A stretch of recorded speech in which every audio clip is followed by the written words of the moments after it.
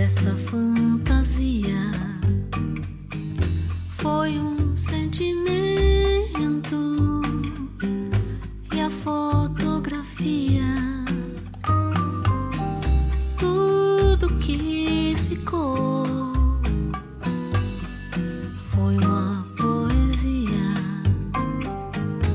e o eterno amor dessa alma vazia, com tantos passos para não cair. Não há mais nada do que desistir.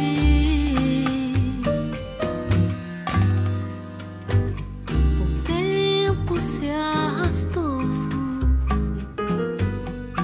e levou as chances. Não sobrou mais nada depois da avalanche. Tudo que restou dessa fantasia foi sentimento e a fotografia, tudo que ficou foi uma poesia e o eterno amor nessa alma vazia,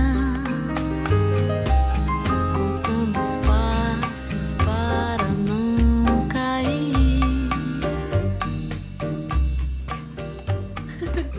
Good morning, guys. So today we are just at home. I'm not doing anything because I have no school today, but I do have schoolwork and internship work that I'm gonna get started on. It's been a while since my last video, at least at home. I don't know if you guys missed my room in this whole setup, but I did. I definitely miss like shooting in the comforts. Oh my god, it's so bright. I miss shooting in the comforts of my own space, in my own room. It's just so comfortable. But yeah, I missed vlogging for real.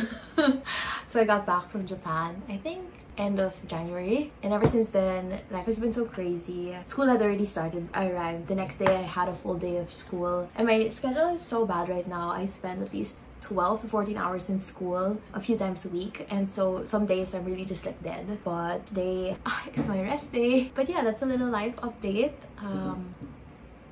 Yeah, I don't know, it's been a while. Also, guys, I got a new coffee machine. Well, actually my sister gave us her coffee machine, and I'm so obsessed. Every day I wake up and I'm so excited to make coffee. If you saw, I had like a whole 5-minute skit of just like making coffee.